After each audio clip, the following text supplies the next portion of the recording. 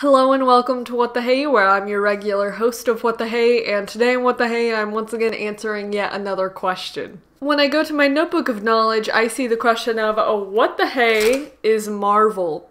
Now this question comes from Sandra Brown, so hello to you and thank you very much for the question. Now in terms of a very basic description, superheroes in general have been a large influence in media for many decades. Companies such as DC, Dark Horse Comics, Image Comics, as well as Mirage Comics have helped to kind of pave the way for creating really important superheroes with crazy powers, Marvel being one of the big contenders. The actual name of Marvel has kind of evolved over time for the company. It started off as Marvel Comics and then kind of transitioned into Marvel Mystery Comics, but now today most people just regard it as Marvel.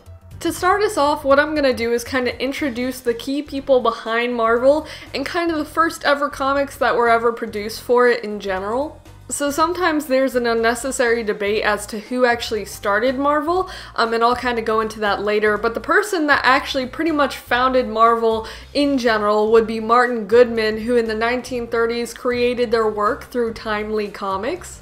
And it wasn't even until the end of the 1930s when on August 31st of 1939, Marvel Comics #1 was released.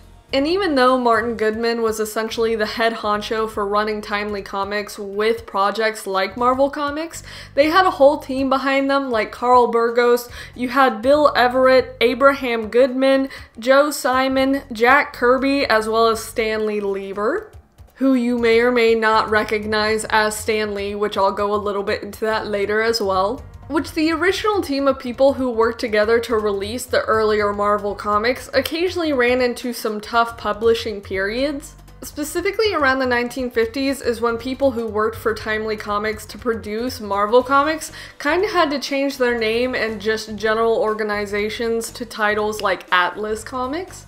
However, there were some good moments in early Marvel history because characters like the Human Torch, Captain America, Vision, and the Fantastic Four were released. Honestly, I had no idea that the character of Vision was so old. Like, I watched WandaVision recently and I was kind of confused by his like Halloween costume of like a really wacky looking outfit, but like it makes sense because he's so old, technically. Also, as a bit of a tangent, it's so cool because some of the characters like the Fantastic Four are getting newer movies, so it's like, they're alive, huzzah! Now with any company or organization, it's always kind of hard to stick with and gradually transition with the trends and themes that are going around in the current day. This essentially was the case for Marvel because of course they had to pay attention to the fact that there were world wars going on. So you would definitely have cases of Marvel characters interacting or fighting against bad guys, whether that was specific occasions like Nazis or what have you, but it was just that Marvel had to kind of transition into having darker themes with their material, which some people associate that material genre change to the change in publisher president, which originally the president was Martin Goodman, and then it transitioned from him to his son to the eventual and very famous Stanley Lieber, otherwise known as Stan Lee. As a bonus random, not very in-depth fact, Stanley Lieber got his nickname of Stanley in high school and he kept it, so like 10 out of 10, I love consistency. Now this next big step of Marvel history is one that is sometimes highly praised or sometimes highly criticized. And what I'm referencing is that on December 31st of 2009, the Walt Disney Company officially acquired Marvel Entertainment. And why this is usually praised is because Walt Disney is a big company, which means they can put a lot of money into the shows and movies that they produce for Marvel. However, on the other hand, there are some people that argue that Walt Disney, Disney in general, is a family-centered and focused business and organization. So essentially what some people argue is the fact that Disney is a business that wants to get money. They try to appeal to families and as many audiences as possible to get as much money as possible. Some people say that the modern Marvel comics and movies aren't as appealing because Disney is a company that wants to get as much money as it can, so it just does what it needs to do to get by. Which I kind of agree with, but I'll get into later. However, across the board, no one can say that Marvel Comics and Marvel superheroes have not had a major influence in media. and I wrote a brief list, but you've got elaborated and complicated storytelling with all of the Marvel media. Like recently, Marvel just released the ideas for like Phase 6 or something for the movies and shows, and I'm like, bro, how are you thinking that far ahead? One of the big things that I'm always impressed by with Marvel is the cosplay conventions, or people who cosplay characters from Marvel. Stuff like Comic-Con I feel like will be around for forever because so many people put like so much money and time into it. Another big thing about Marvel is that there's a surplus of comics, shows, and movies. Like, there's so much at this point that it's kind of hard to keep up with everything going on. And then finally, merchandising. Like, there's so much stuff that you can buy for different characters or different movies or shows or comics. Like, it's insane. I mean, in terms of my general opinion, I feel like Marvel is really great. It's really cool. I think that my favorite character would probably be Iron Man, like his general personality, but also like his very smarticle particles, and he makes cool looking robot suits. I also think that a lot of the shows and movies and comics have really in-depth and creative storytelling.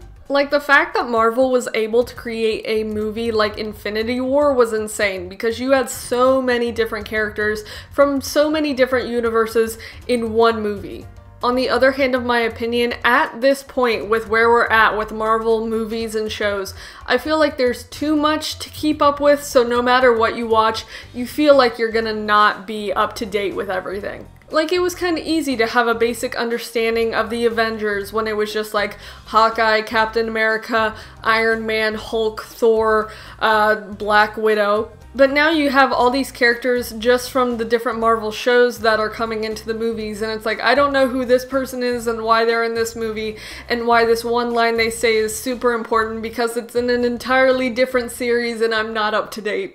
Also, I feel like I've heard this from enough people to feel like it's a valid thing, but the fact that there's so much material for Marvel coming out really quickly and there's a bunch of it, it doesn't feel as exciting to wait for a big movie like Infinity War. Which is fine, like if you want to watch all the things, go for it. Props to you, I could never. Like, I specifically remember feeling excited to watch movies like Captain America's Civil War or waiting for an Iron Man movie to come out because it was like a few years that it would take to actually have it release. But now it's like, oh, you have She-Hulk with an episode each week or whatever, and then you also have Captain Marvel stuff, and it's each week new stuff comes out, so it's like you're just being bombarded with content constantly. Which, once again, if that's your thing and you like to see it come out repeatedly, that's fine. That's just not a me thing. Which it's unfortunate because you have recent examples like Ms. Marvel, She-Hulk, the most recent Doctor Strange movie, or like the most recent Thor movie. Those haven't been getting the greatest reviews. I've seen the most recent Doctor Strange movie, but I haven't seen the newer Thor movie, and I haven't watched She-Hulk or Ms. Marvel, so I don't know what's going on with those, but they're apparently not that great, which is unfortunate. Because there definitely was a time, I feel like, especially around the first Avengers movie and Civil War and like the solo movies with the different characters, where everyone was like, Marvel is so cool, it's so creative. So for right now, it seems, at least from what I've been hearing and seeing, that more people are critical of the company than actually praising it and enjoying it. Will I probably go to see the newer, bigger movies when they come out? Probably yes. Will I see all the shows and stuff and all the movies? Probably not. But that's essentially the complicated yet basic answer to the question, so if you have any questions, let me know and I'll get to working on them as soon as I can, but that's about it. So thank you very much for watching. Bye!